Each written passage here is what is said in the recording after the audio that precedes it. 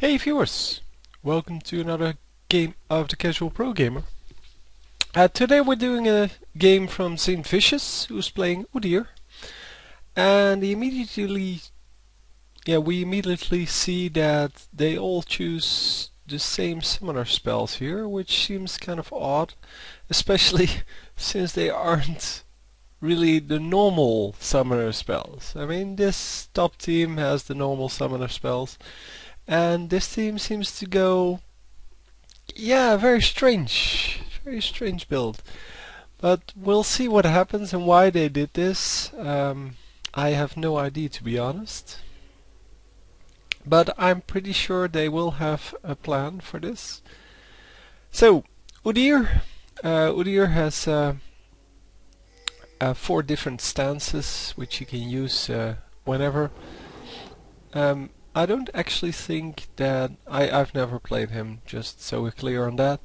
But I don't think he has an ultimate. He just has 4 skills, and you can choose. So the Phoenix stance in this case at level 1 if you want to.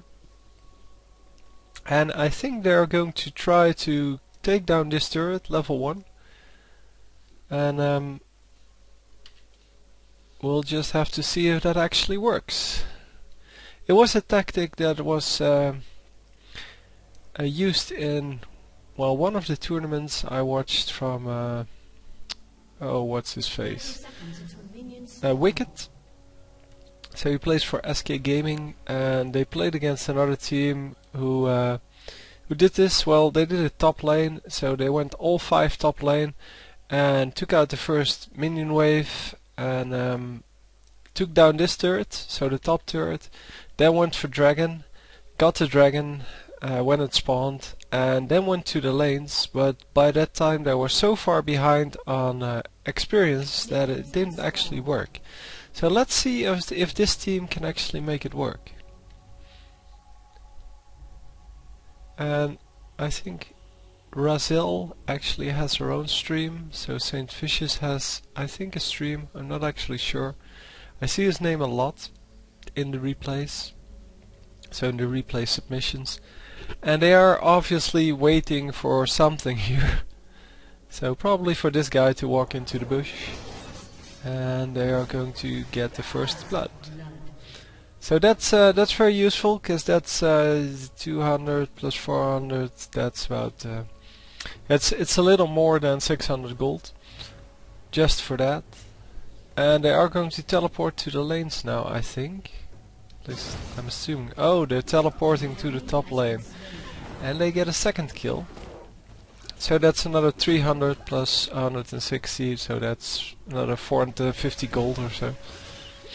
And they are going to take out this turret then. I have no idea what's going on here. It seems like a very effective strategy. That's why they placed the ward here right in the beginning. And now the minions are going to take the tower shots, and they can easily take out this turret. And after that, Udyr has to go heal, but then probably going jungle. Oh, they're going to get another kill even. Wow. They are losing someone here. They're losing maybe a second. Yeah. So they lose 2 persons here. 2 people here, and they didn't actually take down the turret yet, so but they are going to get it. So it's 4 against 2, and so in the end they end up with 4 kills and 14 assists against 2 kills and 4 assists. Which is, oh, that's not 4 assists, 0 assists, so 2 kills. Meaning that they have a huge gold lead. And everybody got some gold, and they actually get to defend the bottom turrets. Yeah, the enemy team could have suspected something like that. I'm sure it has been done before. And it seems pretty effective. So with so many stuns and and things like that. I mean, Udyr took the stun, Tarek took the stun, and Maokai took the stun.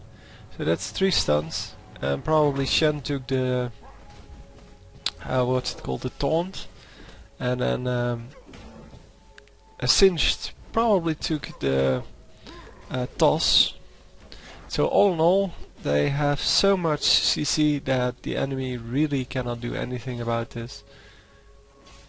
And now it's a matter of, can they keep it up? Can they keep up the pressure to take down another turret, or are they just going to go into laning here? Because, well, the problem here is that they are behind on minion kills. Well, not so much. I expected them to be further behind, but they are behind. But not enough to make up for this. And I think neither team now has a jungler.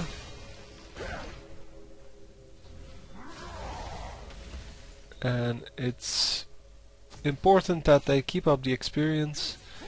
And yeah, this is a real fun strategy. I really didn't expect this. I didn't know what to think of it, because, well, whoever sees revive and teleport on all heroes.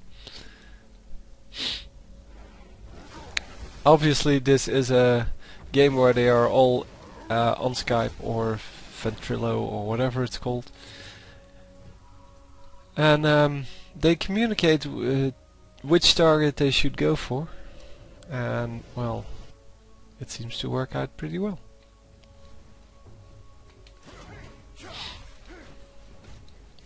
The first teleport was very nice, so that they could all teleport in without being seen, because the ward is in the bush and the ward is invisible, so you cannot see that people are teleporting in. So they teleport in, and all of a sudden it's 5v1 in the top lane.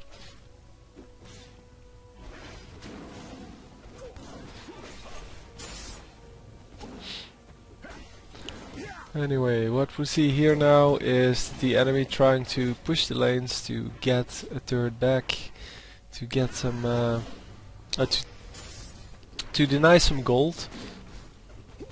Well, you cannot deny experience in this way, but and they are going to try to get this kill. Doesn't actually work. So he's going for a very aggressive opening. Going bear first for the stun, then going tiger for the attack speed, and now going turtle. So at level 4.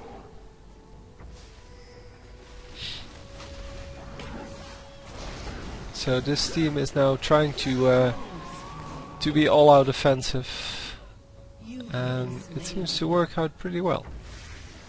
So the teleport was up again, that's why everybody teleported to this ward, and they got at least 1 kill. They should be able to get 3 here. Yeah, indeed. And they're probably going to fan out, go back to their lanes, and defend the turrets. Don't know why he didn't use the revive. Maybe it's being used for something else. Or it's supposed to be used for something else. So I don't know, yeah, I understand the teleports for this strategy, but I don't understand the revive yet, as he didn't use it. He just got killed and didn't use it. So maybe they are going to wait for a team fight and then have a, yeah, let's say 10-person team.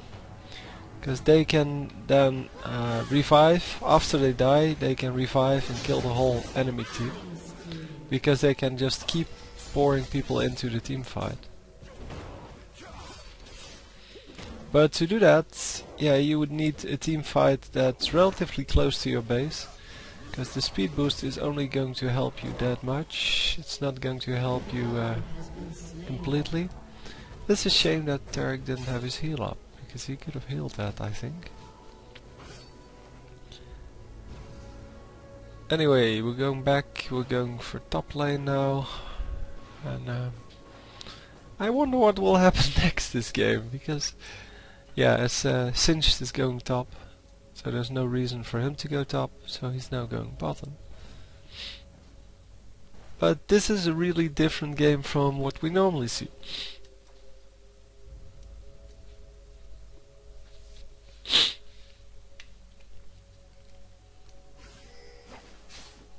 So there's a lot more, let's say, tactic in this game.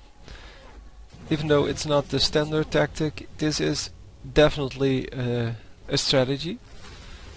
And if it works, we might see it used more often in maybe even in tournaments, because people can then practice for this strategy. And unfortunately, yeah, this game really isn't made for those kind of things.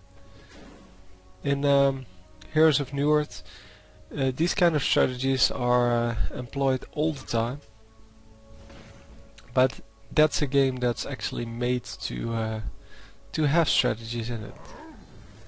So people there go, because jungling is impossible. Normally you would go 2-1-2 if you have no jungling, but they actually go 3-1-1 to level